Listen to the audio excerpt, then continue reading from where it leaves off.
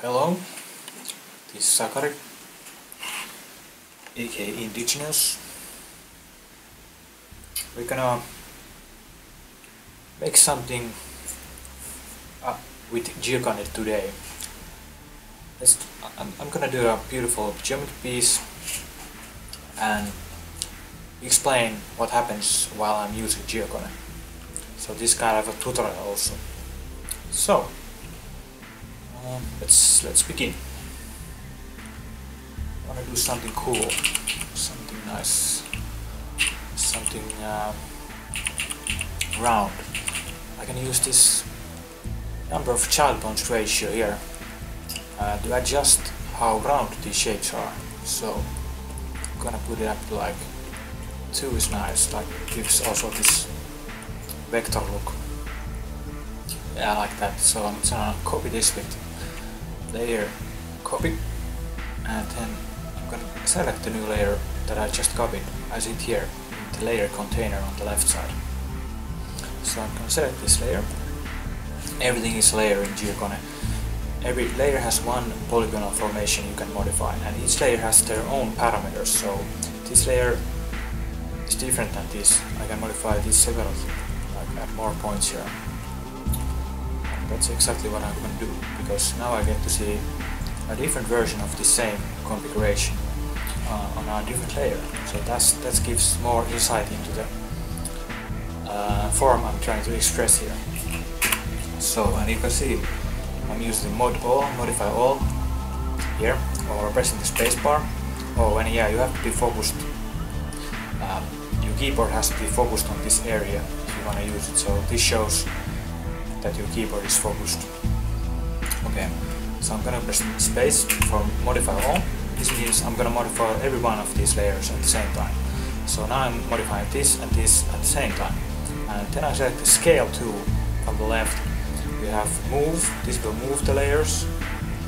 We have scale, this will actually scale the radius parameter. So I'm setting the radius here, but I can also scale directly with this toolbar icon. And you can see the tooltip here. Maybe. Yeah, scale, move, rotate, and zoom. This zooms the whole scene. These are layer dependent actions. This is like global zoom. Anyway. So I'm gonna get back to making this formation. So I wanna center this again. So I'm gonna select center layer horizontally and center vertically from the layer menu. This will center all of these. If I would just center this other one, this layer, then it would only affect that layer, because now modify all is off. If I turn modify all, I move both of these. Okay, I want to move this layer, so I have modify all off. And I move the layer to the center, again back, like that.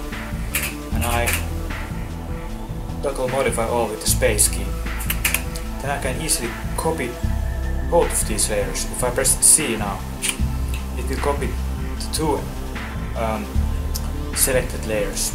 And while doing this, it's actually just copying the two original active layers, because when I pressed modify all, these layers were available. So now both of these are kind of active. So what I can do is I can copy and modify and repeat this pattern to create interesting things. Like now I just copied the two more layers, and now we're rotating with this. And let's see. Yeah, and this is now only rotating the two original layers actually, because they're only active now. The copies are just added to the scene, so I can find more resonance there. I already like this, so I'm gonna save this now.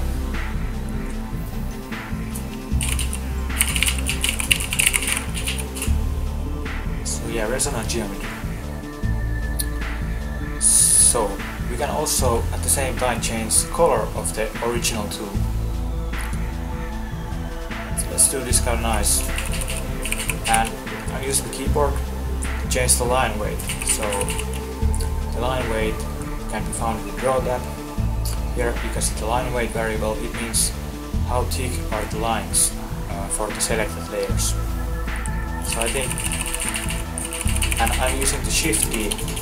This means I can fine-tune the operation I'm applying with the keyboard. So when I hold Shift, the lines can be adjusted more easily to their desired width. And then, yeah, we want to copy this again. So again I press C, it will copy, say copy 2 layers, and it has again copied 2 new layers. So now I can, but now the changes are in place, so now it copied the purple version. So this way we can copy multiple versions of the original idea. So I'm just gonna play around and see what I can find with these tools. For example, yeah. And I'm gonna change the color a bit for these 2 new layers.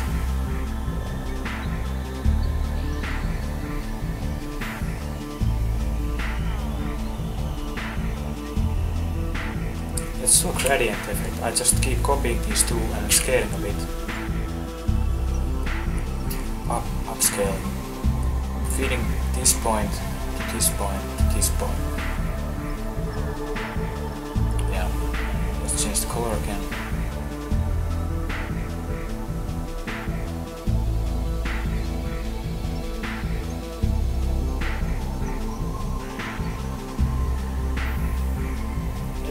Let's continue with the gradient. Let's do it once again.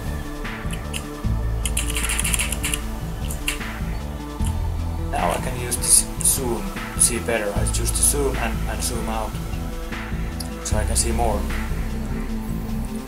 Now I can continue. I will save at this point. I'll continue doing this.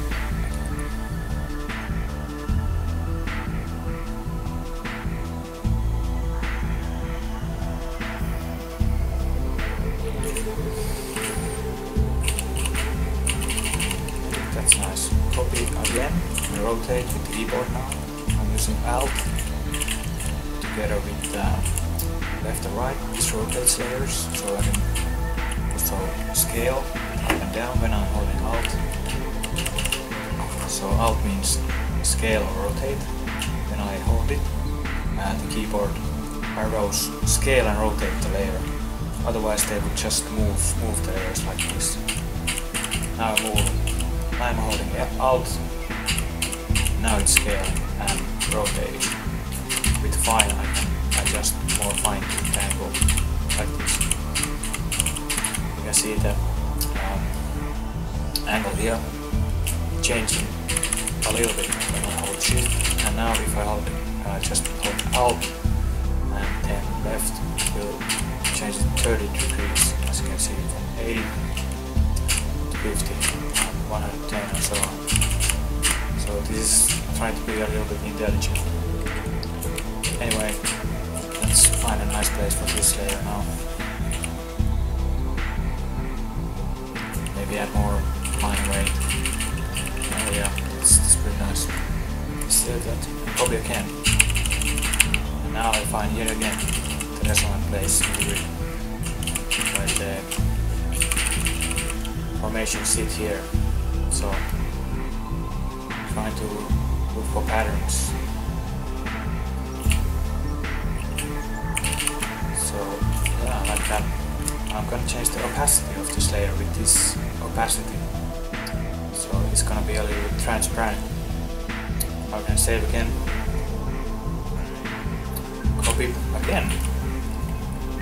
It is a recursive operation, so it just adds more detail to the original idea, you know, before it gets more complex, more. I can, yeah, you can do many changes. Let's focus on simple ones now. So maybe this kind of color more transparent.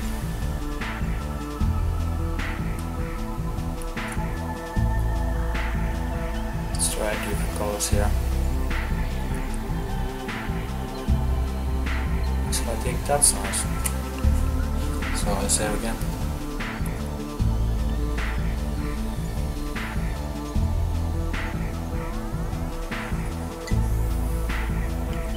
But it needs some more detail. So now I'm again copying the original tool and scaling down with the keyboard.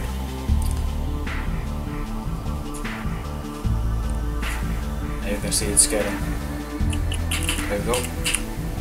Let's put some contrast to it here. And maybe increase the number of points. I'm using 6 and 7. This means child's number of points ratio is increased. And it really increases the number of points exponentially.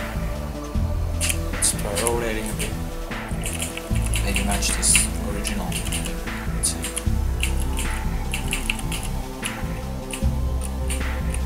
Yeah, that's it. Save again.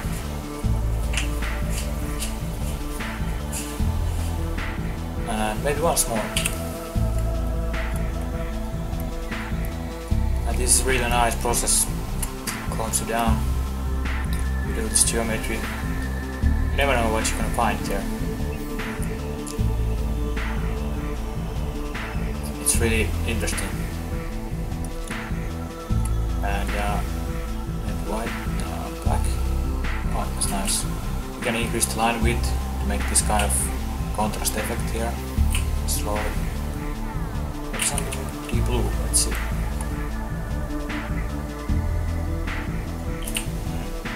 Yeah, that's nice. So let's copy that again, and yeah, this is how it goes. You do it for like 3 hours. Change the color.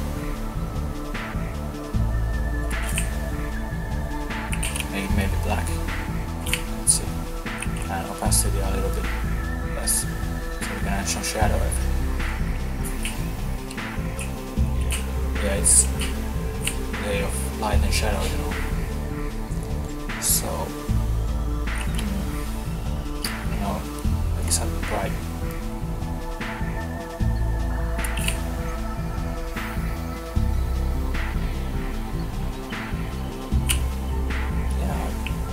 That's it, and so on. So I'll save this, and now we can see how it looks up close. Wow, that's pretty nice. I'll change the opacity a little bit. This maybe. Actually, now I'm only changing the opacity of the 2 layers. So what I do now is, now I disable modify all. And now when I toggle it back again, now it has selected all of these 22 layers. So now I'm modifying all of these layers that I just created. So I can really go back now. That's gonna be fixed maybe in the future. I'm gonna save it as a different name. Because yeah, you never know, you might ruin it. It's easy to go overboard with things. Yeah, so you can also seek things in geometry like this, and of course we can change the number of points for all of this. So now it's 6, it's a hexagon, but now it's a pentagon, and now it's like a, oh sorry, it's 10 points.